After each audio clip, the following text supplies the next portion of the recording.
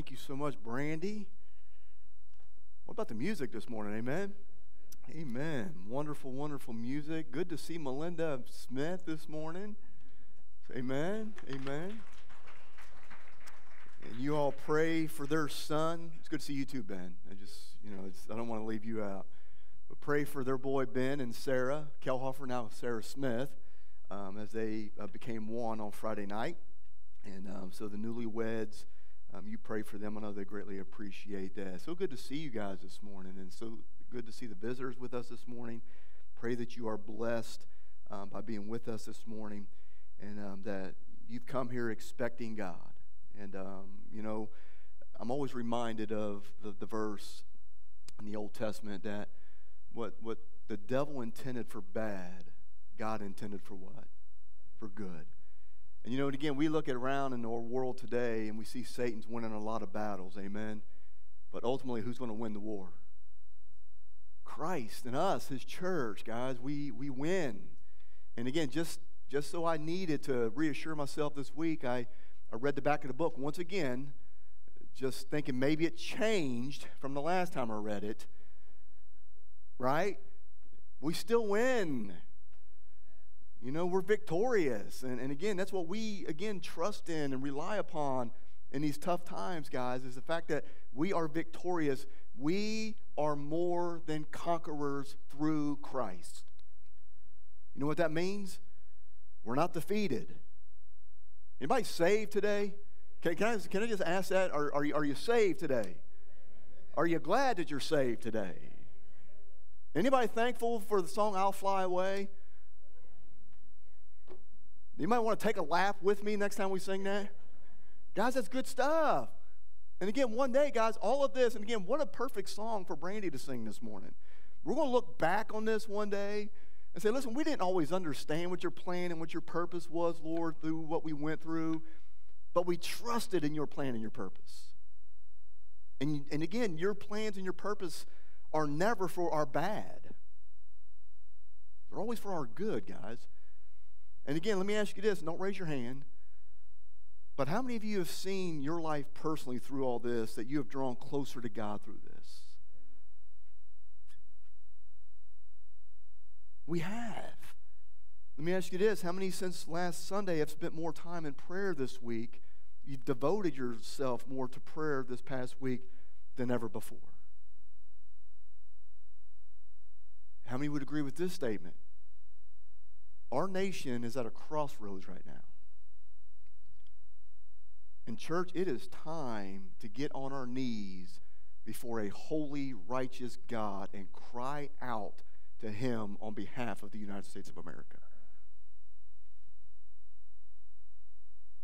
Listen, my intention today is, I don't care, and again, guys, this may sound harsh, I don't care what your political affiliation is. I really don't.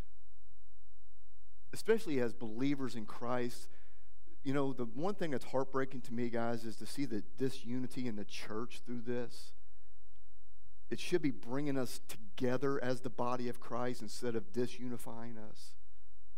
Is disunifying even a word? I don't know. It is now, yeah. Oh, we can just make up words now and we won't go there either. But guys, this is a time in history of Christianity as well as America that the church needs to be unified. And guys, I can't think of a better thing to unite the church than prayer. Because again, as we look at the book of Acts, and you study the book of Acts, you see them time and time and time again coming together in one accord and of one mind. And again, they're always praying. Why do you think the church in Acts prayed a lot? Number one, they believed in prayer, right? And again, this is where it all starts with, guys. Again, our faith is only as strong as the object of who our faith is in. When you walked into this building this morning, did you have faith that the walls weren't going to cave in? Why? You trusted in the architect and the builder of the building, right? How many are sitting in a pew right now? You have faith in that manufacturer and builder of that pew, correct? You believe that when you sat down that the pew was going to hold us up. And by the way, when you sat down, you didn't look underneath to see if the legs were there, if there was any cracks or anything. Why? Again, because your faith was in the fact that when I sit down, that this pew's going to hold me up. Guys, when we pray, and please get this, guys, when we pray, we have to understand, guys, that the object of our faith in our prayer is none other than God himself. And that when we go to him in prayer, we know that he hears us. But again, unfortunately, so many people in the church today, when they throw up their prayers, guys, there's no confidence in the fact that, okay, I'm going to throw this prayer up to God in hopes that he'll hear me. And by the way, guys, our prayer life greatly affects our relationship with Christ.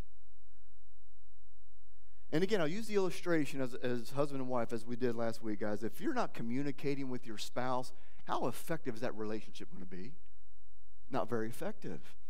So again, with that being said, when we don't communicate in prayer and reading of the Word each and every day of our lives, how do you think it's going to affect the relationship that we have with God?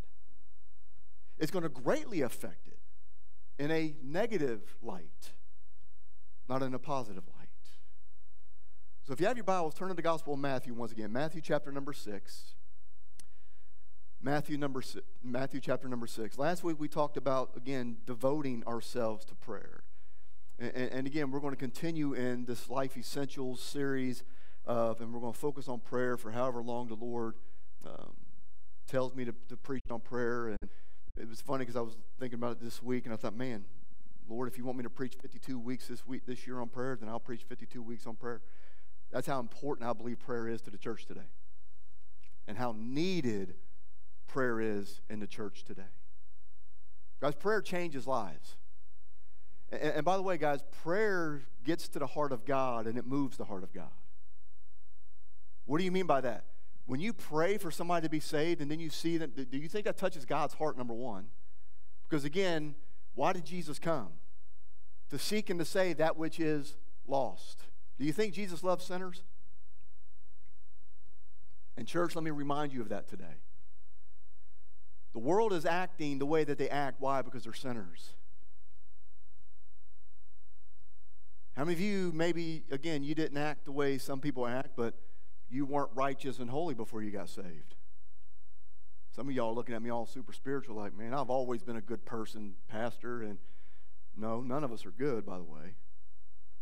So again, what we're seeing in this world, guys, is the way that we used to act. Hopefully we're not still acting that way, because again, we've been transformed by the power of the gospel of Jesus Christ. And as we look at the Gospel of Matthew, and again, the Sermon on the Mount, chapters 5, 6, and 7 in Matthew, by the way, greatest sermon you'll ever read in your life is found in Matthew chapter 5, 6, and 7.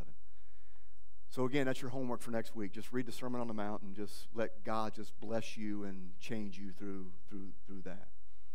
But we come to chapter 6, verse number 11, just one verse, guys, but there's so much in one verse. That again, I think many times that we look at this and we just overlook it. What does verse number 11 say, guys?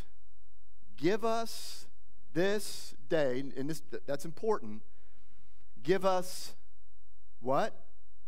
This day our, what's the next word? Daily bread, right? But how many of you, let me just ask you this, guys. How many of you are so focused on the future? Is there anything wrong with making plans? No, because when you fail to plan, you plan to fail. Now again, there's nothing wrong with planning. But again, the reality, especially in the world that we're living in today, guys, those plans can change. And what Jesus is reminding us that when we pray, we are to pray for today's provision.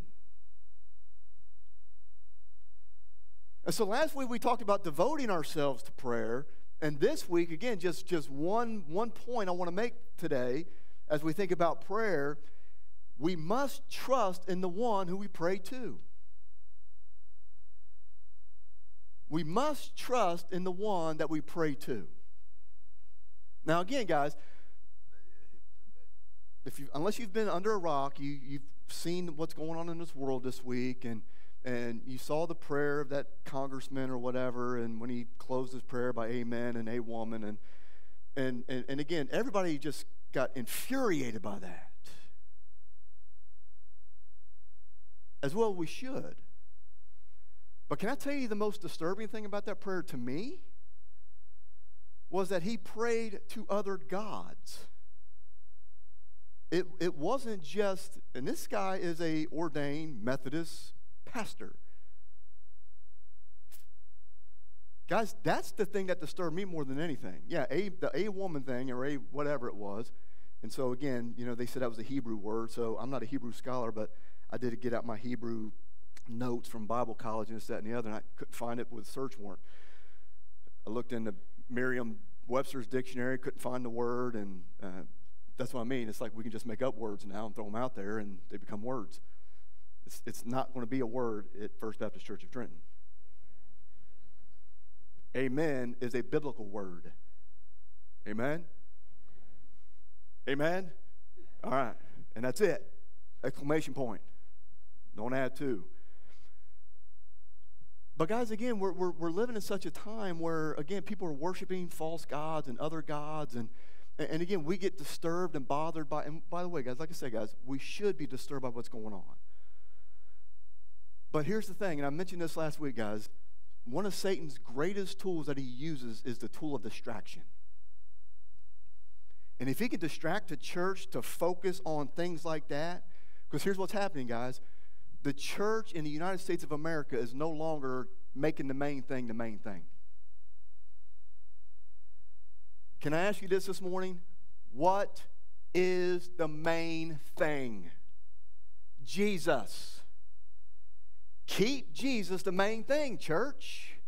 But what better way can we do that than just going to him in prayer and trusting that when we do go to him, and again, guys, the only thing that's going to change the United States of America is no matter who is in the doggone White House, that's not going to change it. The only thing that's going to change America, guys, is when God's people humble themselves, pray, seek the face of God, turn from our wicked ways, and then the promise that's attached to that verse. Then will he hear from heaven, and he will heal our land. Church, we need healing today. And the only way to see healing in the United States of America is for God's people to keep the main thing, and get serious about prayer. Do we believe in prayer today? That's the bottom line, church. Do we believe in it? Because here's a reality, because if we don't, we're wasting our time.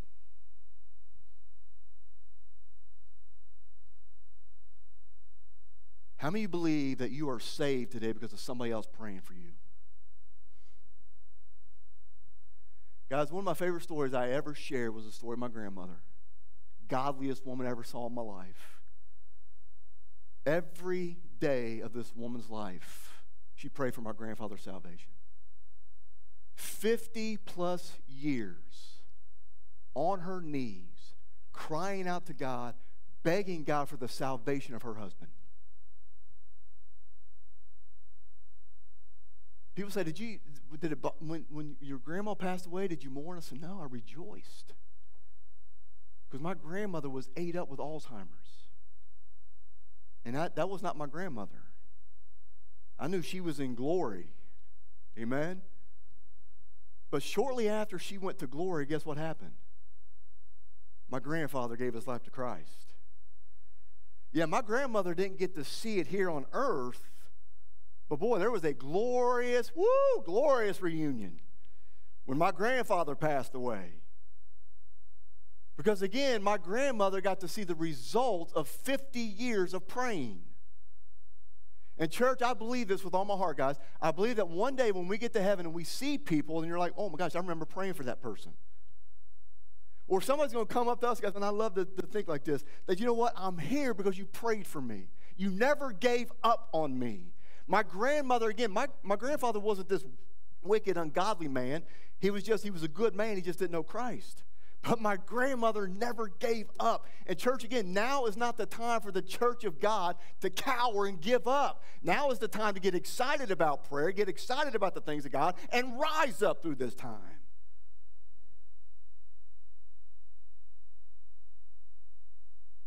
Who believes our God is still mighty? And again, when Brandy was singing and she talked about him being our rock and our refuge and he's our strength. That's who he is, church. And we can trust him today. We have to trust in the one.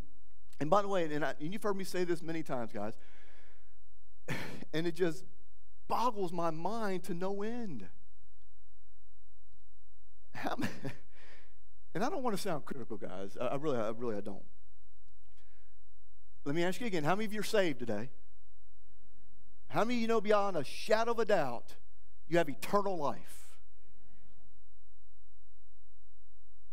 Listen to what you just said. So why is it that we trust him for our eternity, but not our present?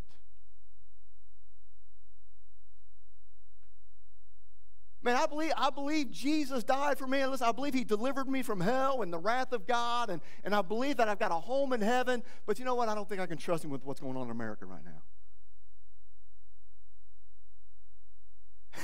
He saved me to the uttermost. And listen, he is the creator and sustainer of heaven and earth. And I know that I'm in his hands and no man's able to pluck me from his hands. I have everlasting life, but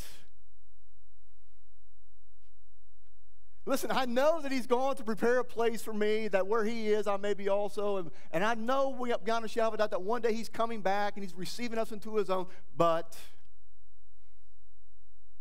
we trust him with all the future events. Amen? As well as we should. Because how many of you have a home in heaven right now? Amen? He's preparing it. But why is it we can't trust him with the present? And guys, again, when he makes that statement, give us this day, guys, he's also reminding us, guys, quit focusing on yesterday's bread and don't worry about tomorrow's bread. Because again, when you read on in verse number 34 in Matthew 6, as a matter of fact, let's just read it. Read it together, verse 34. Again, look what Jesus says. He says, take therefore no thought for when. For the morrow shall take thought of the things of itself. And then I love the end of it, guys, because we always skip that part. Sufficient unto the day is the evil thereof. Again, guys, Jesus is reminding us, guys, to trust him day by day by day by day. And guys, again, to trust him daily with, again, our daily bread. Now, I started thinking about this, and how many of you are bread lovers? Everybody loves bread. Now, let me just say this. When you're praying and you're asking God to meet your daily need, what you think your need is and what he knows what your need is may be completely different. But you know what happens when that happens, guys? We get all upset at God, don't we? We may be praying for white bread and God gives us rye bread or wheat bread or gluten-free bread or whatever. And so what happens, guys, we get upset because, again, we need to understand this, church. He knows our needs better than we know our needs. And he knows us better than we know ourselves. So again, when we pray for God to meet our need, and when he does meet the need, guys, don't get mad at him. Because again, he knows what you need more than what you know. But I asked God for this. But maybe God said, you know what, that's good and all, but I've got something better for you. Aren't you glad that God loves us so much that he wants best for us? And when I say best for us, guys, I'm not saying that riches and fame and fortune. I'm talking about our daily need. But again, so many times what we do, guys, is we focus on yesterday or we focus on tomorrow. How many of you have jobs? How many of y'all are thinking already about Monday and dreading Monday and this, that, and the other? What if Jesus comes back today? Wouldn't that be good? One of you would be excited. Wouldn't that be good, church, if he came back today? Because I can promise you this, heaven is nothing like what's here. There is no sin and no wickedness and ungodliness and sorrow and tears and all of that stuff, guys. None of that is in heaven. And we have that to look forward to. Bread is the basic necessity of life. And again, bread is the symbol of all that is necessary for survival and for a full life. Guys, why do you think Jesus referred to himself as the bread of life? You know what he's reminding us? He is necessary for survival, and he is necessary for a full life. Jesus said he came to give us life, and to give it what, church? More abundantly. Aren't you thankful this morning, church, that Jesus doesn't just give us life, but he gives us abundant life if we'll just trust him? I love the abundant life. I love the fact, church, that I'm saved. I love the fact that I got God's blessings on my life. I love the fact that I've got a great family and a great church. I love the fact that we live in a community church that lets us do the things that we get to do as a church. That's the abundant life. Again, church, we're not rich, except for Scott Onspach. He's the only one walking around with $100 bills in his pocket.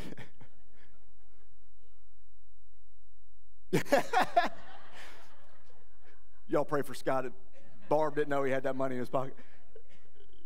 That used to be a she money, but now she knows he has it. But guys, we have an abundant life.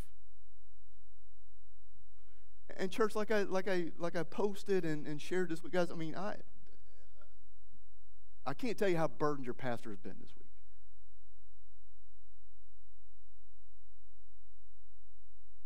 I've been burdened to the point, guys, that I understand this.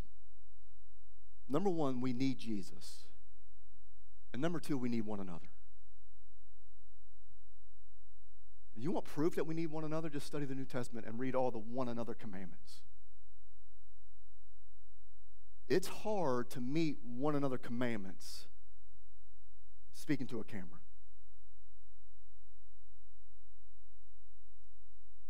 It breaks my heart when I see Jim and Bonnie Feitner and again, can't go visit them because of everything that's going on. And when I've got church members that have been in a hospital and can't go visit them in the hospital or nursing homes or even in their own homes, guys, because of everything that's going on. That is not your pastor. Your pastor likes being in those places. But I know this, guys, I've got a God that I can trust, that when I pray to him, and again, does anybody in this room not believe for one single second that God cannot take care of the coronavirus? He can. But again, do we trust the fact that when we go and pray that he'll do it? Do we believe that God and God alone can save the vilest of all sinners? Do we believe, beyond a shadow of a doubt, guys, that no matter what our basic necessary needs are, that God can meet them? Let me ask you this. How many of you have needs today? Everybody raise your hand, because everybody here's got a need. Don't say you don't, because you're lying. Yes, you do. And I don't mind calling you a liar, because I have a need. We all have needs, guys. That's why I love when people say, I don't have any needs. Yes, you do. You just don't want to admit that you have a need. Hear me out, guys. No matter what your need is today, he can meet your need. Period. But you have to go to him by faith. Without faith, church, it is absolutely impossible to please God. And this is what that says to me, guys. When I get on my face before God and I cry out to him, I am going to him believing his will be done. Because when Jesus prayed, what did Jesus pray to his Father? Nevertheless, not my will, but thine be done. So when you pray and you ask for your needs, say, you know what, Lord? Not my will, but thine be done.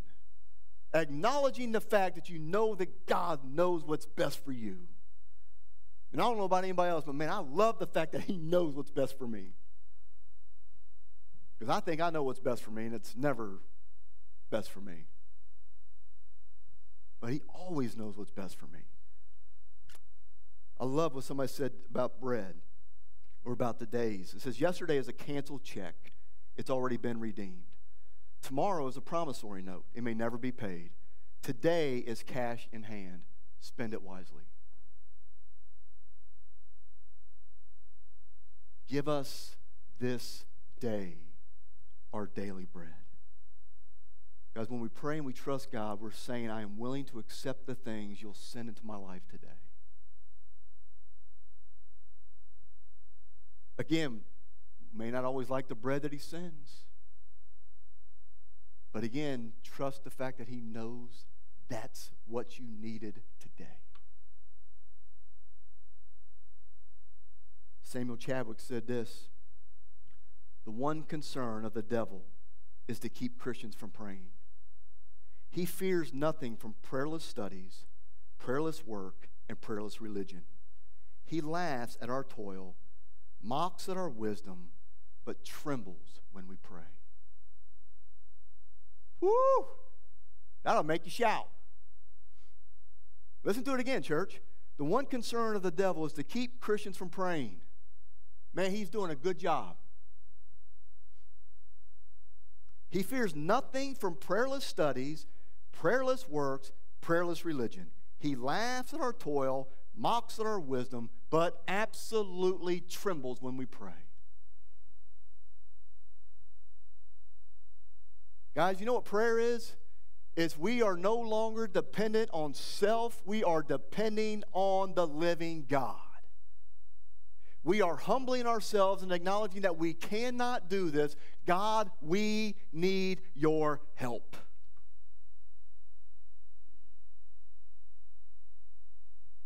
Jeremiah 33:3, call unto me, I will answer thee and show thee great and mighty things which thou knowest not. Is there anybody here today that truly believes for one single second that God is done working? Do we believe Jeremiah 33:3? Call unto him, and he's given us a promise, church. Call unto me, I will, and again, by faith, trusting him and him alone, call unto me, I will answer thee and show thee great and mighty things which thou knowest not. Here's what I believe, church, about the United States of America. Great and mighty things are about to happen in the United States of America. There is a revival coming. There's going to be a rising up of the church. Trenton's about to get turned upside down on its ear, because First Baptist Church is going to be the church, amen? We're going to keep the main thing the main thing. We're going to pray and we're going to believe God, amen? John 14:13-14. Jesus said, whatsoever you shall ask in my name, that will I do, that the Father may be glorified in the Son. If you shall ask anything in my name, I will do it. Matthew 21:22, and all things whatsoever you shall ask in prayer, believing ye shall receive. Guys, last week I told you prayer is nothing more, nothing less than just asking. And you know what the answer to the prayer is? Receiving. No matter what the answer is. How many of you remember your childhood? Parts of it. You don't have to remember all of it. How many of you ever remember going to mom or dad and asking for something, and they gave you that answer that you hated to hear? Everybody know what it is? No. You didn't like that answer, did you? And now you're a grown-up, and now you're a parent, and you're doing the same thing, right? Why do we say no to our children? Because we know what's good for them. We didn't understand that as children, right? Man, why did mom say no? But man, I really need this new bike. No, you wanted that new bike. You didn't need it. She was just protecting you from running it into a tree and causing greater harm to yourself. They knew what was better for us. And guys, it's no different with God. He may say no to what we ask him for. We have to accept the answer, even if we don't like it. Because when Jesus said, if it be possible that this cup pass from me, what was God's answer? Jesus still went to the cross, did he not? He still suffered and went through all the anguish and the pain and suffering of the debt of sin.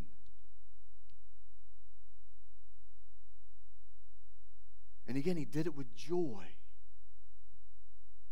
For the joy that was set before him, despising the cross, or again, bearing the shame. What was the shame, guys? The shame of, again, the penalty of sin. The cross and everything that came with the cross, the beating even before the cross.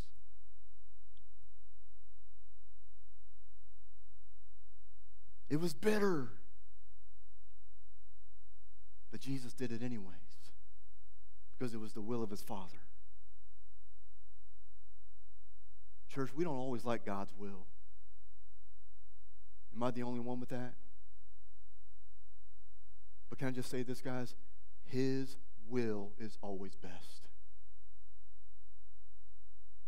Guys, let me share a story with you. And I just thought this was just a beautiful story to go with today. There's a story of a poor lady. And she stood at the window of a king's conservatory. And as she was looking in the window of that king's conservatory, she saw a cluster of grapes. And again, she longed to have this cluster of grapes. She had a sick child at home. She went home to her spinning wheel. She earned half a crown, and she offered it to the gardener for the grapes. The gardener waved his hand and pretty much just shooed her away. So she returned to her cottage. She snatched a blanket from her bed. She pawned it and once more asked the gardener to sell her the grapes, offering him 5 shillings. He spoke furiously to her and was turning her away when the princess came in. She heard the passion, saw the woman's tears, and asked what was wrong. When the story was told, she said this: "My dear woman, you have made a mistake. My father is not a merchant, but a king. His business is not to sell, but to give." So saying, she plucked the cluster from the vine and dropped it into the woman's apron. You see, guys, isn't it good to know that he's not a merchant, he's a king? And we don't have to pay for prayer requests. We don't have to buy things from God. We just have to believe that he's king and that he knows what's best for us. And we go to him daily and ask him to meet our daily needs. And then I love the fact that, you know what? Whatever your daily need is, what was that woman's need? She needed grapes for her child. So I say that to say this, guys. When you go to God, hold your apron open and just wait for God to drop the grapes in.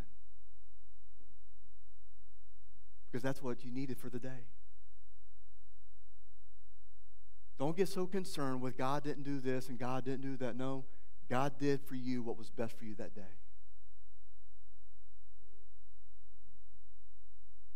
God did for us what was best for us. Give us this day our daily bread. Guys, God is good. He's gracious. He's loving. He's compassionate. He's caring. But right now there's so many people, churches, Christians, that are wondering, where is God? At the beginning of Brandy's song, what was the question? she said, you know what? I ask, where are you sometimes? He's not moved. He's not changed. Listen, guys, the same God that parted the Red Sea and caused the Israelite children to go over on dry land is the same God that will meet your daily need. The same God that spoke to Moses through a burning bush, amen, is the same God that meets your daily need. The same God that created the heavens and the earth is the same God that will meet your daily needs. The same God that saved you and snatched you out of the snare of the devil is the same God that will meet your daily need. But the question you need to ask yourself today, do you trust Him? Do you trust Him? Yeah, it's not always easy. It's not always easy to trust God,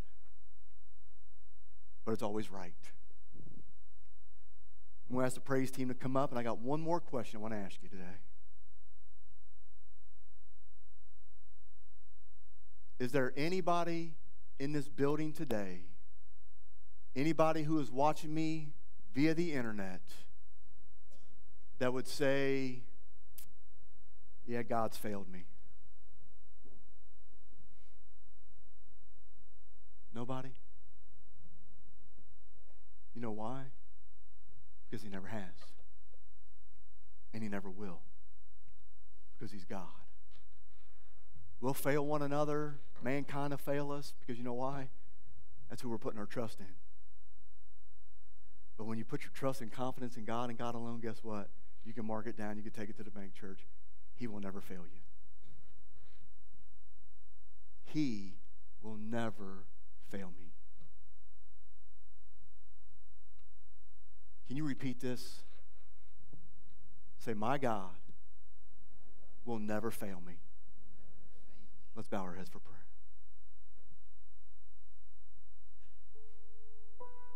Today, your greatest need is this. You may have came in here today and said, I have this need for this, or I have this need for that. But all of mankind, throughout human history, the greatest need any human being today has is this, is salvation. Your greatest need today is not where your next meal is going to come from. Your greatest need is not where you're going to go to work tomorrow. Your greatest need is not what kind of grades I'm going to get in school. None of those things are bad in and of themselves. But I want you to know today that your greatest need is Jesus Christ. Jesus said, I am the way, the truth, and the life. No man comes to the Father but by me. When Jesus told Nicodemus, you must be born again, he was letting Nicodemus know that the only way to eternal life is through Jesus. Church, the only way we can get to heaven is being born again. Is our life being transformed by the power of the gospel. Allowing the Holy Spirit of God to work in and through us, to come into our lives and change us, to transform us into the very image of Christ. And if you're sitting here this morning, and I'm not talking about sinless perfection, because we will never attain that this side of eternity. But you know what salvation is? It's humbling yourself before God and acknowledging your need for Him. Acknowledging that you cannot save yourself, that you need Jesus to save you today. Don't let pride get in your way this morning. Your pride is not worth spending eternity in a place called hell, separated from God. Your pride is not worth it. And right now, God knows your heart, I don't. God knew your spiritual condition when you walked in those doors, and He knows your spiritual condition even right now. I do not. But I do know this.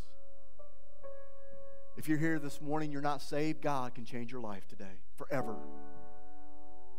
I can't do that, this church can't do that, but Jesus can. And so if you're sitting here today, heads are bowed and eyes are closed, this is time for you to do business with God. But you have to acknowledge it, that you are a sinner. For all have sinned, Romans 3:23, and come short of the glory of God. We fall short of God's glory because of our sin. And that separates us from a holy God. Romans 6:23 reminds us, for the wages of sin is death. Death means nothing more than separation. We know one day that these physical bodies are going to perish. But we also know that our souls will perish apart from Christ. Separation from God for all of eternity in a place called hell. That's the penalty for our sin. That's the wage. That's what we deserve. That's what we earn. And there's nothing we can do. There's no works we can do. There's nothing good enough in us. As Ephesians 2:8-9 reminds us, for by grace are you saved through faith, and that not of yourselves, it is the gift of God, not of works, lest any man should boast. You cannot work your way to God today. And the devil is convincing you today that you can work, that you're a good person, that you do this, that you do that. It'll never be good enough. But I'm thankful for Romans 5:8. But God commendeth his love toward us, in that while we were yet sinners, Christ died for us. I'm also thankful for the wages of sin is death, but the gift of God is eternal life through Jesus Christ our Lord. And then over in Romans chapter number 10, the great Apostle Paul reminds us, it's with the heart man believeth, and it's with the mouth confession is made unto salvation. That whosoever will call upon the name of the Lord shall be saved. And you're sitting here today, just be honest with yourself and honest before God. You have never called upon the Lord Jesus Christ to save you. Today is your opportunity to do that, to do just that. Would you say right now, in the quietness of this moment, Pastor Tim, I'm not saved. Would you please pray for me right now? Nobody's looking. Would you just slip up your hand right now? Pastor Tim, would you please pray for me? I am not saved. Anybody in this building right now? Pastor Tim, would you pray for me? I'm not saved. And then, child of God, how about you? Maybe you feel like, Pastor, I've asked and I've asked and I've asked and I've asked God, but I'm not hearing from him. You know, sometimes I think maybe we have heard from God and we just didn't like the answer, so we ignored it. Or maybe like my grandmother, 50 years of praying. And listen, I know some people say, Pastor, I don't have 50 years. Yeah, we may not, but we have today. So I say that to say this, whatever you're praying for, whoever you're praying for, whatever the situation may be, keep praying. Whatever your need is today, ask God for it. Whatever your great need is in your life right now, don't just go to God. Go to God in faith, believing that he's going to answer you according to his will. And listen, if you need to come to these altars today and just pray for somebody, pray for yourself, or if I can pray for you, listen, you come. We're going to sing a couple verses of an invitation song today. Maybe God's put somebody in your heart that needs to be saved today that you want to come and pray for. Or maybe you aren't saved and you just want to come and get things right with God today. But whatever the need is this morning, you come. Father, we come to you humbled. Humbled by the fact that you love us in spite of us. Father, there are days in my life when I just reflect on myself and I question, God, how could you love somebody like me? Father, how could you save somebody like me? But Father, today I thank you that I am saved. I'm thankful that I am loved. I am thankful I am redeemed. I am thankful I am a conqueror. I am thankful I have everlasting life. And Father, for the child of God who may be here this morning, struggling, Father, I pray that they will leave this place today, number one, knowing who they are in Christ, but also, Lord, knowing that they've got a God they can trust. Father, increase our faith. Help us today to know that you are a God that hears and you are a God that answers. May the Holy Spirit of God move in this invitation. May your will be done today. May we pray again that you would give us today our daily bread. And we'll thank you and praise you for all these things in Jesus' name.